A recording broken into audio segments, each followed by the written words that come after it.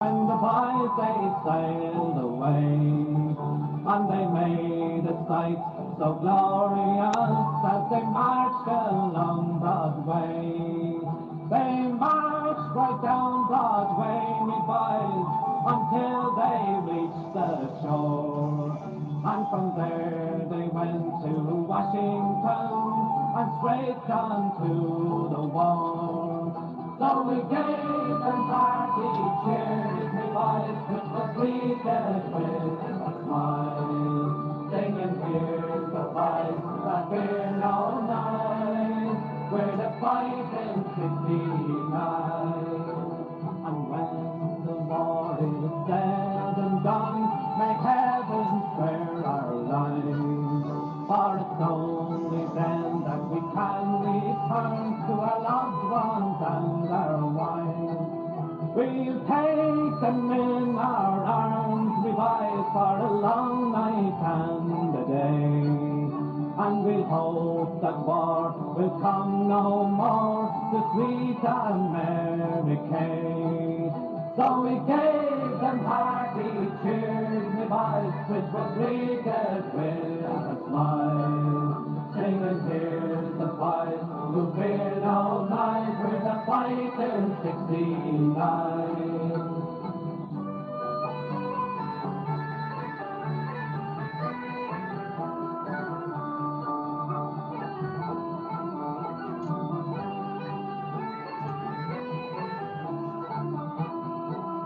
So farewell unto you, dear New York, will I e'er see you once more? For it fills my heart with sorrow to leave your sylvan shore. But the country now is calling us, and we must hasten home. So here's to the stars and stripes, me boys, and to Ireland's lovely shore. And here's to Murphy and Divine, of honor and renown, who did escort our heroes unto the battleground. And said unto our colonel, we must fight hand to hand until we plant the stars and stripes way down in Dixieland. So we gave them hearty cheers, me boys, which was greeted with a smile. Singing, here's the boys who fear no night, we're the fighting 69. So we gave them hearty cheers, me boys, which was greeted with a smile. Singing, here's the boys who fear no night, we're the fighting 69.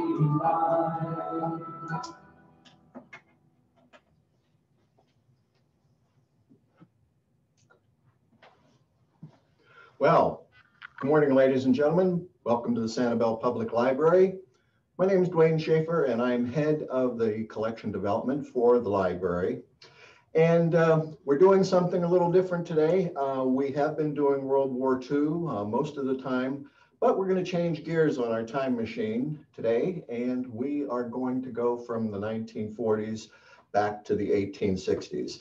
And it's very interesting to note that today, April 9th, is the 156th anniversary of the end of the war. And of course, on the 12th, that is the beginning of the war in 1861. A couple of program notes I'd like to let you know about. On April 30th, 3 weeks from today, we will be doing the second day of the Battle of Gettysburg, and we will be joined with my wife here. She will be helping us out with that presentation. Then on May 14th, we will conclude the Battle of Gettysburg with day 3. And the last program we're going to do is going to be May 28th, and that is the Battle of Fort Myers. Believe it or not, there was a Civil War battle in Fort Myers. First of all, I would like to, whether you're live or you're going to watch this later, I'd like to recognize all the Civil War Roundtables of America, especially the one that I came from, the Civil War Roundtable of New Hampshire, getting it done since 1991. They're going to be celebrating their 30th anniversary next month. There's no time like the present to meet us in the past. Next, I'd like to have Danny come up, and he's the guy who gets it all done. Put your head down, Danny. He's the guy that gets it all done, all this great technology for us. If you're going to be in the library this month, we do have a Civil War display and a book display, the display of memorabilia in the display case. If you're going to get some books, you're going to go to the 973.7 area of the library. That is where you will find the Civil War books. So let's get started, Danny, and we're going to get the program going here.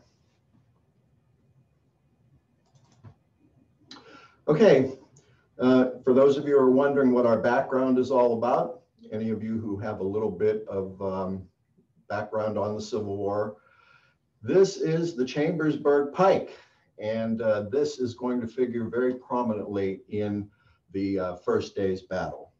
But before we get to that, we want to do a little bit of background to bring you up to speed on how we got here to July 1863. Of course, the battle, the Civil War began at Fort Sumter with the firing there, and there were battles that occurred after that. First Bull Run, the Shenandoah Valley Campaign, second Bull Run, and Antietam, Fredericksburg. And these are all battles that did not go so well for the Union. But we're going to, not getting the next slide there, Danny. Ah, there we go. Okay.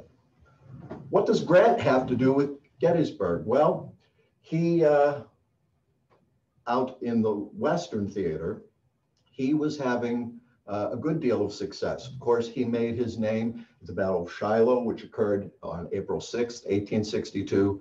That was the beginning of his rise to fame.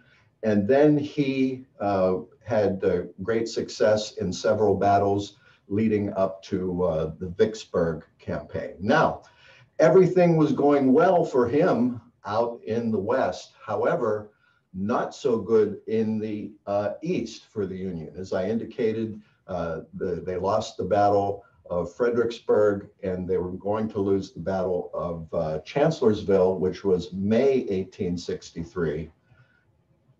And in that month of May 1863, a lot of things are going on. General Longstreet, who was down there in the right-hand corner, he went to Richmond to talk to President Davis and to Secretary of War Seddon.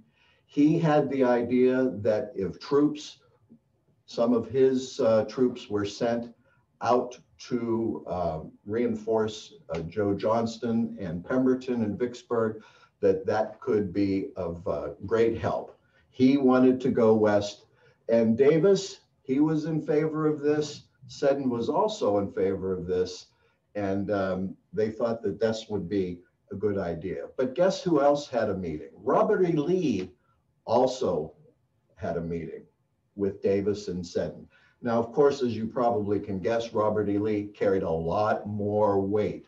His reputation was solid. He just came off of a stunning victory at Chancellorsville. And his reasoning was that if they sent troops west, that would endanger the campaign in the East. He recommended a second invasion of the North. He said that if they could invade Pennsylvania and draw those Union troops out of Virginia, perhaps that would cause Grant to ease up his pressure on Vicksburg, bring some of those troops east. However, foreign recognition, pretty shaky at this time, but he was hoping that with a Southern victory, that France and England would perhaps recognize the Confederacy. And just maybe if The Union Army, the Army of the Potomac, were able to be drawn out, up into the open, and defeated in detail that the Lincoln government would then sue for peace. But there was a lot going on in Washington. Tension in the ranks after Chancellorsville. Why? Because Joseph Hooker, who was in charge of the Army of the Potomac at Chancellorsville, lost that battle. Now I say tension in the ranks because Hooker was not really well liked by a lot of the other generals. Lincoln really didn't like him as well. A lot of this came from when Hooker first took command, and he sent a letter to Lincoln saying that he would recommend a dictatorship. And Lincoln said, I'm going to let you be head of the Army of the Potomac, and we'll deal with that dictatorship later. But Hooker had a lot of ideas about how he wanted the next campaign to go. He said, if Lee goes out into the open, if he goes up into Maryland or any further, I can sneak around. I can sneak around and take Richmond. And Lincoln says, and Stanton says, you're not going to Richmond. And when they're in the field, Hooker sends another note. He says, I think we should evacuate Harper's Ferry because there was a garrison there again. And he felt that if he had those troops, the more soldiers, the better, that would help him. And Lincoln says, we're not going to evacuate Harper's Ferry, so forget it. And Hooker says, all right then, I resign. And Lincoln said, okay, no problem. Resignation accepted. So what he did, Lincoln sent a courier up to the Union camp with orders for the new commander, George Gordon Meade, Pennsylvania man. He sent the courier up, and he went to Meade's tent first, and he told Meade, you're in charge of the Army of the Potomac now. And Meade wrote to his wife and said something like, I've been tried and convicted, and now obviously I'm going to be executed. Because everybody in the Union camp knew that there was a battle coming. Little did they know it would only be a couple days from then. So George Gordon Meade is going to be commander of the Army of the Potomac, recently the head of the 5th Corps. So now, where was Stonewall Jackson at this time? You notice I didn't say anything about him. Well, where was Jackson? Well, on May 2nd, during the Battle of Chancellorsville, Jackson on that evening was riding with some of his staff through the lines to see if they couldn't push the Union Army any further. And unfortunately, he was fired upon by North Carolina troops in a friendly fire incident, and Jackson had to have his arm amputated. Unfortunately, 8 days later, Jackson dies on May 10th, 1863. Lee is now without his ultimate commander because there was this symbiotic relationship between Lee and Jackson. Lee could almost think his orders, and Jackson would pick up on it. Jackson would carry them out. And this loss, this incredible loss to the Confederacy, was going to have extreme repercussions in the battle ahead. So what is Lee going to do? First, before the Battle of Gettysburg, there were 2 Southern Corps. Lee decides to then create a 3rd Corps. Of course, James Longstreet is going to be in charge of the 1st Corps, as always. Richard Ewell is now going to be in charge of Jackson's old corps, the 2nd Corps.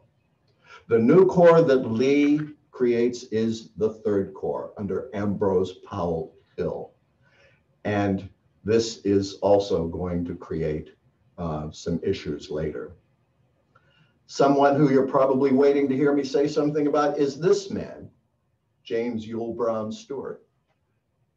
Stuart was riding and supposed to protect Lee's right flank. As we'll see in the next slide, the beginning of the Southern campaign begins on June 3rd. So we'll go to this in a second, but after a while, Stuart gets further and further away from the Army of Northern Virginia and is on the other side away from Lee, and the Union Army is between them. And Lee keeps saying to everyone that he meets when they're on the march, he says, "Excuse me, have you seen my cavalry?" And nobody can say that. But something happened on June 9th that caused this also to happen. The Battle of Brandy Station on June the 9th. Now here's a very busy looking map, and we're going to stay on this for a couple of moments. If you look all the way down in the bottom, you see where it says June 3rd. That is where the Army of Northern Virginia begins its march on the outskirts of Fredericksburg. They start moving towards Culpeper Courthouse. And just before June 9th, June 7th, June 8th, Stuart holds a grand review of his cavalrymen. In great numbers, they ride past several times. They had several reviews. And the last review, Lee actually attended himself. But what happens in the next few days, Pleasanton's cavalry, the Union cavalry, they catch up to the Southerns at Brandy Station. And there is an incredible fight. A lot of fighting of dismounted cavalry, a lot of charges, a lot of countercharges. Long story short, the Battle of Brandy Station ends up being pretty much a tie, pretty much. But what happens is that the Union cavalry, which up to this point had been considered inferior to the Southern cavalry, well, under cavalrymen like Buford, Gregg, and Kilpatrick, they hold their own in this battle and actually give Stuart a bloody nose. So what I was talking about before in the previous slide, Stuart now has something to prove. And what he's going to do is he is going to ride off on his own and cause as much trouble to the Union as possible. Unfortunately, again, as I indicated, he's separating himself from Lee. So what happens in the next days after June 3rd, June 9th, the Confederates, they move up through the Shenandoah Valley. They go down the valley towards Winchester. Ewell, who is now in charge of that Second Corps, he's got a lot to prove too, because he's got those big, giant boots of Stonewall Jackson to fill. And he actually does very well at the Second Battle of Winchester, kicking out General Milroy and his troops. Well, the Southerns, they continue down and they go to Shepherdstown and through Harper's Ferry, and then they start crossing the Potomac.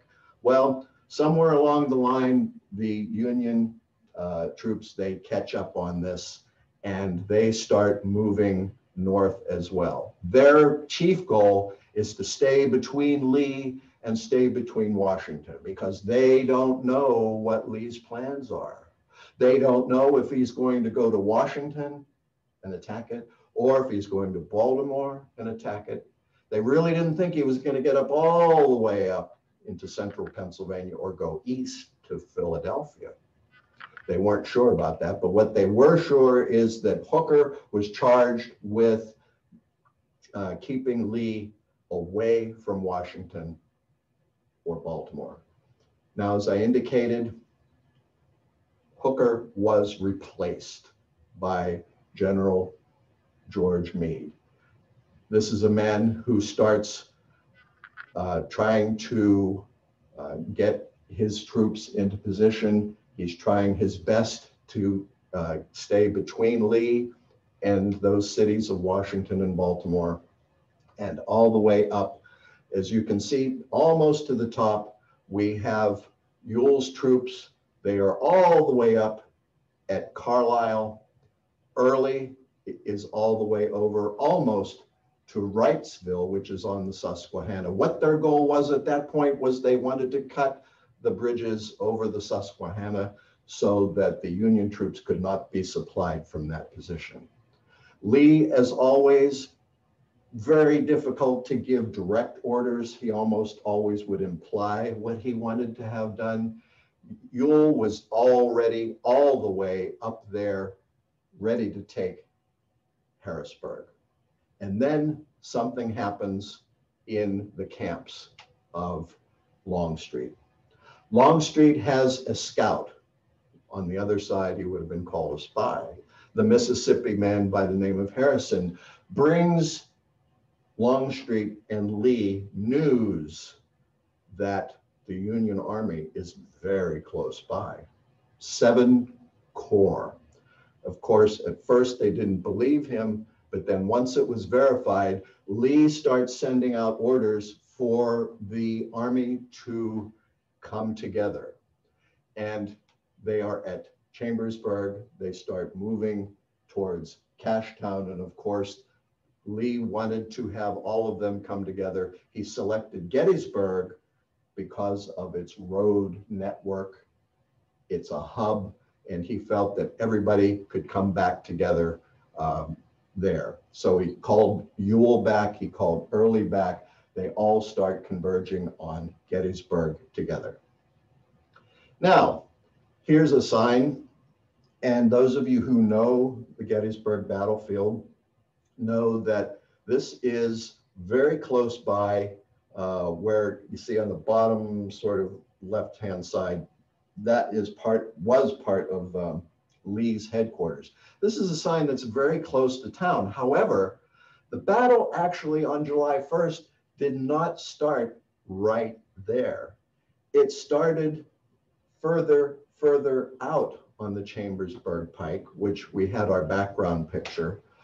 Further out on the Chambersburg Pike, about 3 or 4 miles, where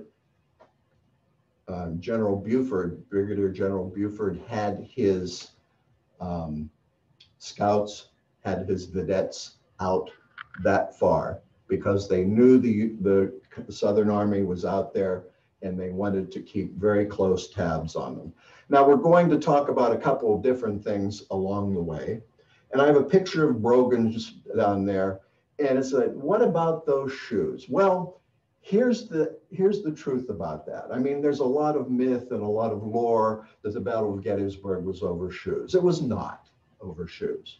In fact, General John B. Gordon and his men actually had gone through Gettysburg several days before that. And as I said, Gettysburg is a hub. There was a lot of back and forth with the Southern troops, a lot of back and forth with the Union troops.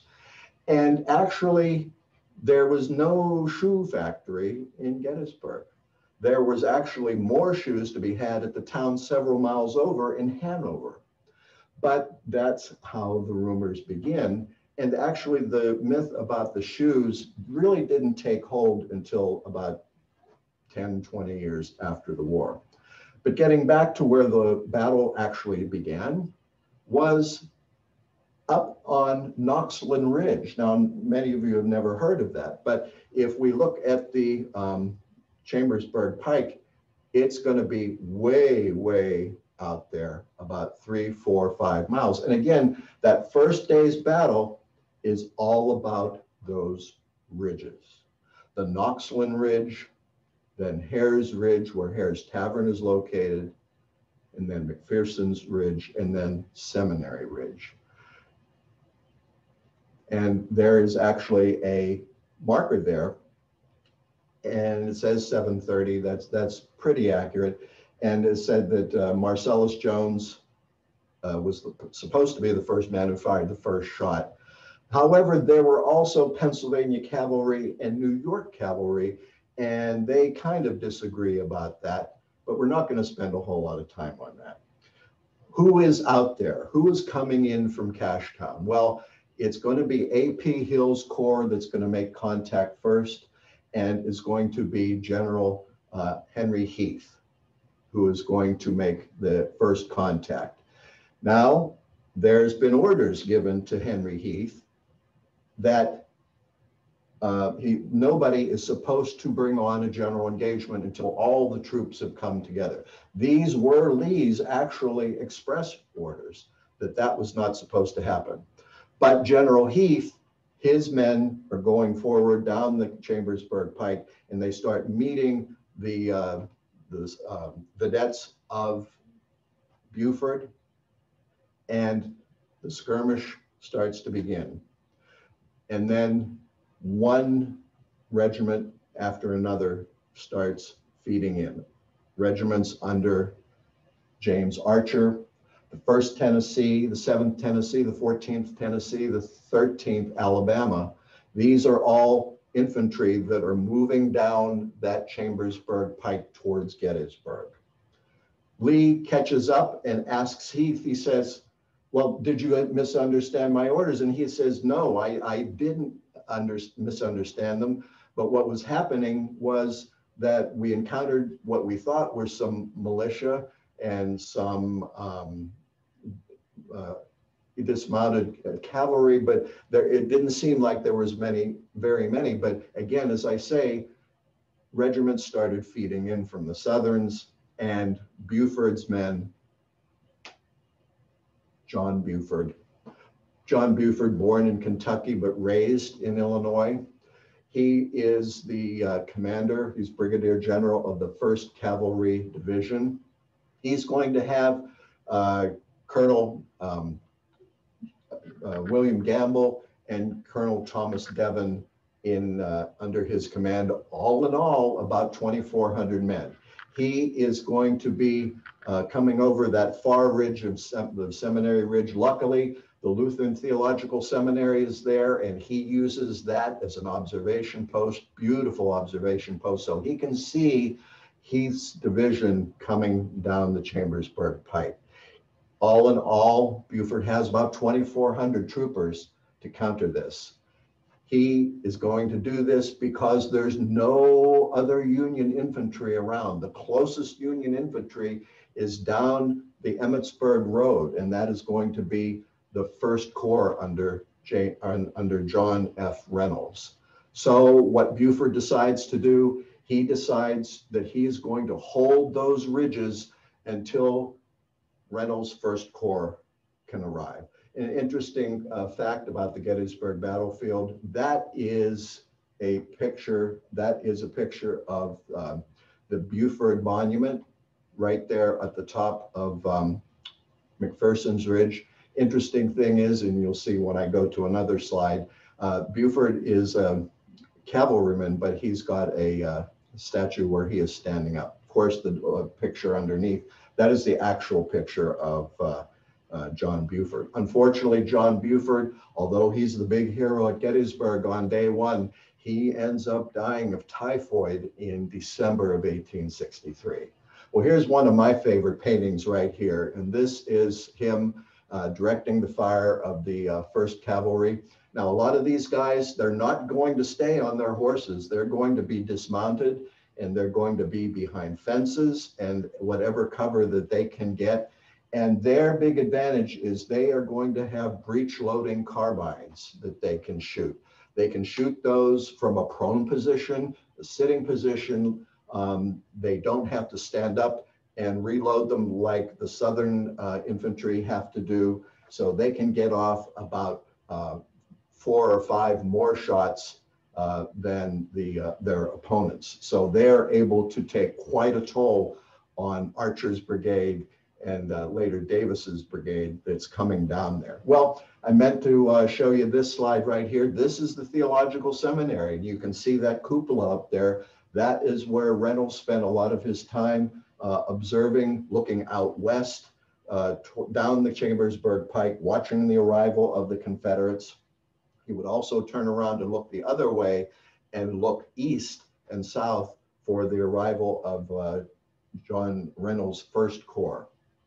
Well, there's a lot of interesting facts about Gettysburg, and I have to tell you, my entire life, since I was born in Pennsylvania, I have been to Gettysburg scores and scores of times, and I have to tell you that every time I go, or every time I have gone, or any time I've gone with my wife, I learned something new about the battle. But there's a lot of interesting things. This is one on the first day's battle. You're going to hear about John Burns. Well, John Burns is a veteran of the War of 1812, believe it or not, and he is a Gettysburg resident. A lot of people know about what happened to him during the battle, but before that, there were actually Confederate stragglers coming through Gettysburg again as they were marching through. And he was actually arresting some of them. This was before the Battle of Gettysburg. But on that day, on that first day, up on McPherson's Ridge, he grabs his rifle, as you can see that leaning against the door there. He gets his rifle and he comes out. He's actually wounded pretty severely, but he does help the Union troops out. And then he actually lived quite a long life after that. Well, let's take a look at what is happening. Again, if you saw on that monument, a lot of stuff started happening about 7 o'clock, 7:30. So we have the brigade under Johnson Pettigrew coming down. We have the Mississippi troops, the Tennessee troops. This is Henry Heath's brigades coming down. And then we are going to see Reynolds eventually showing up, but a lot of things are going on with that. I didn't know it was going to move around that quickly. But eventually, just about 9 o'clock or so, Buford is very relieved to see the arrival of John Reynolds, who is a native of Lancaster, Pennsylvania. He is a very, very well thought of general in the Union Army. In fact, he was offered the command of the Union Army. He refused because there was so much infighting going on at the time, and he didn't want to be involved in that. He kept his sterling record as a commander of that First Corps. Now, here's the interesting thing I wanted to tell you about. See, that statue over there, that's the statue of John Reynolds, and he is on horseback. So Reynolds eventually shows up, and again, Buford is very, very happy to see him because both of Buford's brigades, Gamble's and Devon's, are getting very, very hard pressed at this time, as you can see. And here we are about 9:30, and you can see Archer's brigade coming in there, pressing in. They have already passed over Hare's Ridge. They are bearing down on McPherson's Ridge, and Davis's brigade not meeting that much resistance on the other side, but a lot of stuff is happening right there on McPherson's Ridge. And what is happening, and this is something that really surprised Henry Heath, is he started getting reports that regular Union infantry was pouring in. And not just any Union infantry. It was going to be the Iron Brigade under Wadsworth, and the brigade commander, Solomon Meredith. This was a very special brigade. They were tough. They had the nickname of the Iron Brigade. These were regiments, 3 regiments from Wisconsin, 1 from Michigan, and 1 from Indiana. They were tough, hard fighters. They had done well, actually, at various battles before that. And Archer's brigade comes in. The Tennesseans, they hit with a strong fury right there on McPherson's Ridge. But the Iron Brigade, they hold. And actually, he didn't have to do this, but Reynolds rides forward, and he is actually taking personal command of the disposition of these regiments. And there's a picture of him right there doing that. And you can see the distinctive uniforms of the Iron Brigade. They have what was known as the Hardy hat that was very distinctive. That's how they were able to be identified very quickly. Then about 10:15, he turns to talk to someone behind him, and he's urging his men to go forward, and he is shot. this is going to be a terrible, terrible loss. And again, different things evolve over the years. The story is that Reynolds was shot by a Confederate sniper. Those stories, although popular at one time, have been kind of discredited over the years, and it was going to be more a volley that came from one of those regiments in front of, in Archer's brigade. He was right there with the 1 Wisconsin regiment, and then he gets hit. But what also happens too on the other side is that the Iron Brigade becomes so incensed that they charge, and they basically rip Archer's brigade to shreds. They capture General Archer, and this is one of the first really high general officers that are captured during the war. So what happens now? What happens now? The commander who is closest is going to be Abner Doubleday. You're going to see him on the right.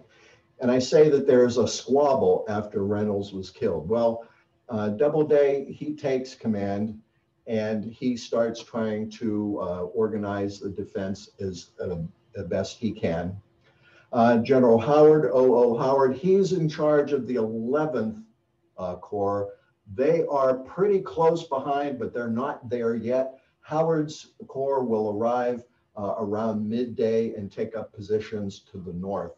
And what is going to be happening there is that General Ewell, who is coming down from Carlisle, who Early's division is coming in from York, they are coming down in the north.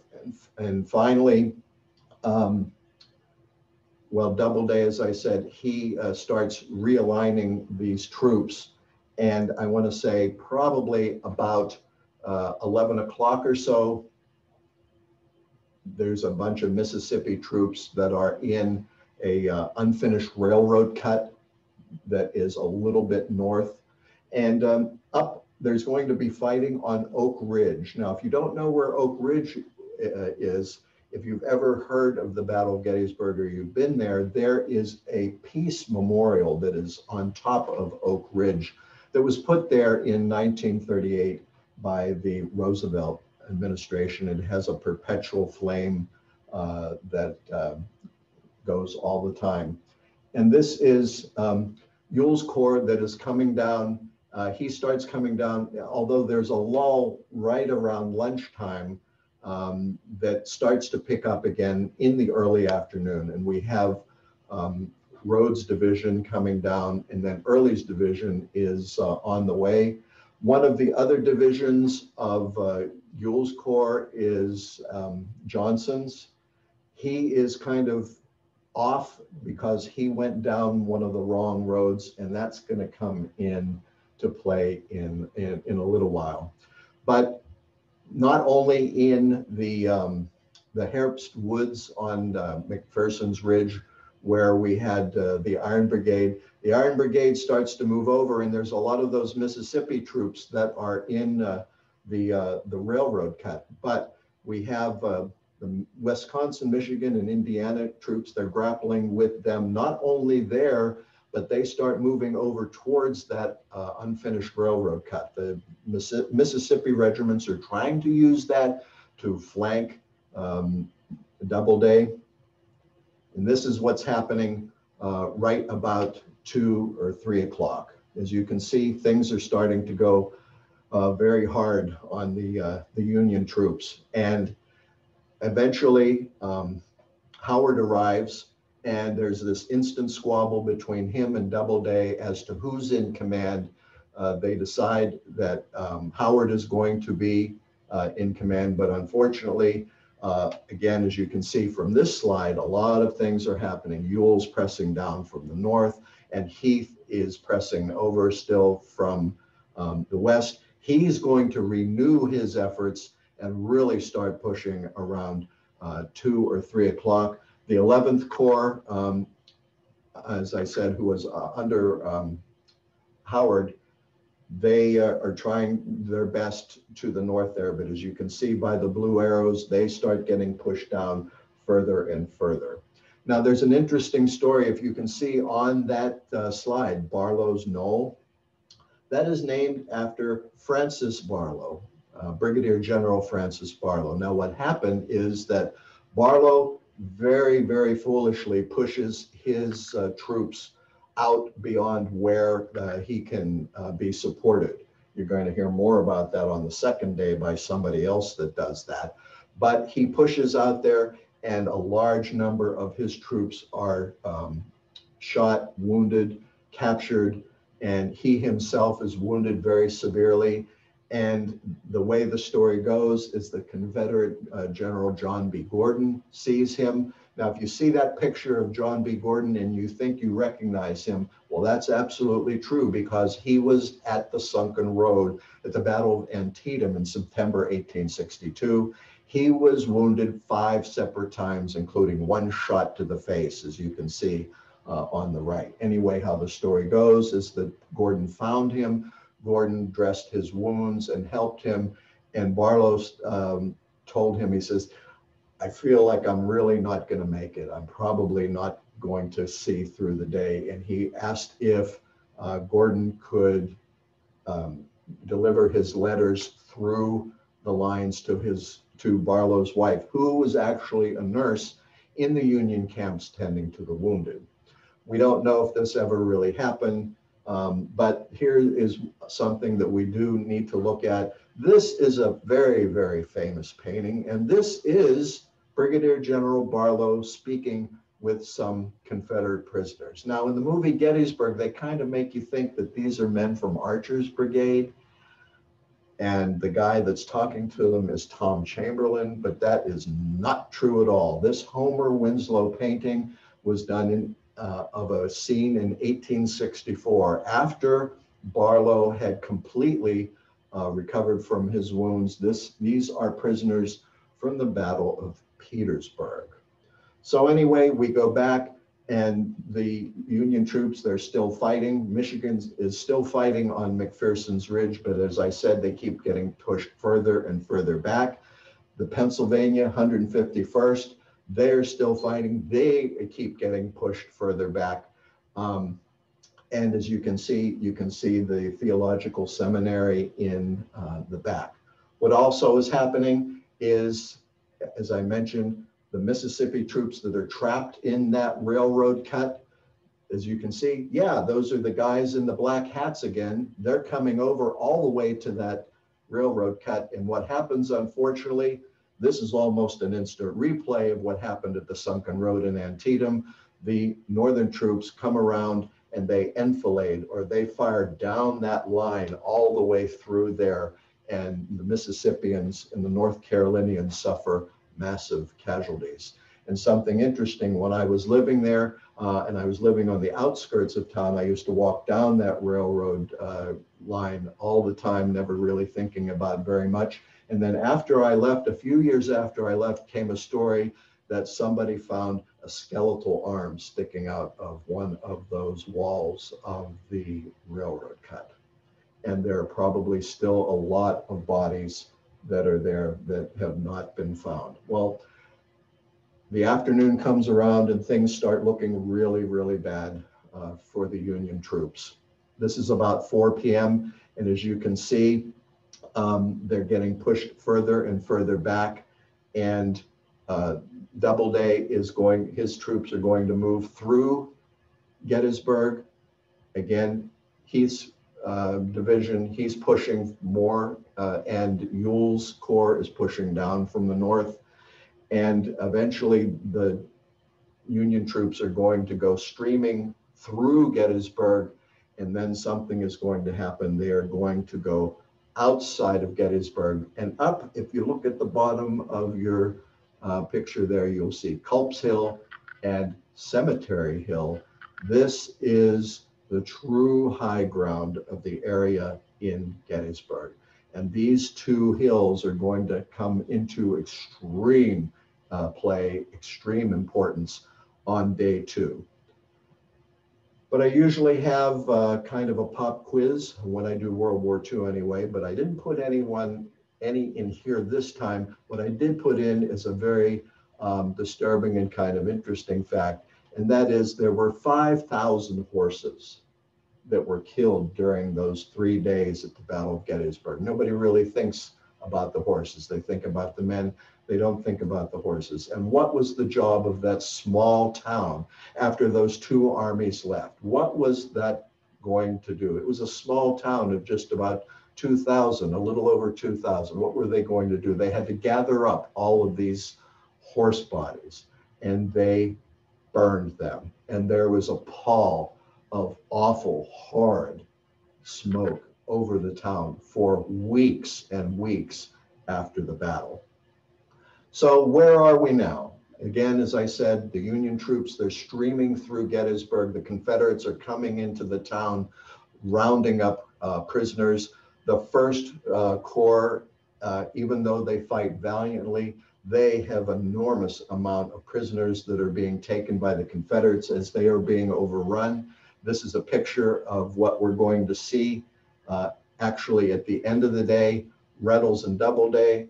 Reynolds Corps under the command of Doubleday, they're pushed through Gettysburg. You can see those arrows. They're pushed through there, and they are going to occupy those hills to the south of the town. Well, as far as the casualties are concerned, we talked a lot about the Iron Brigade because, yes, they did figure very, very prominently. Now, most of those regiments, the Wisconsin regiments, the Michigan regiment, the Indiana regiment, they suffered upwards of 60, 70, 80% casualties. And what I mean by that is killed, wounded, and captured. But they fought very hard. The 26th North Carolina, they suffered almost 82% casualties. This is unheard of in our modern time that such high casualties could occur. But they were driving the Federals back, as you can see, Gettysburg town in the distance there. So the day starts coming to a close, and Lee takes up residence at his headquarters. And if this building looks familiar to you, those of you who have been to Gettysburg know that this, luckily in the past few years, it was taken over and redone as a museum. But before, it was a Dutch pantry restaurant.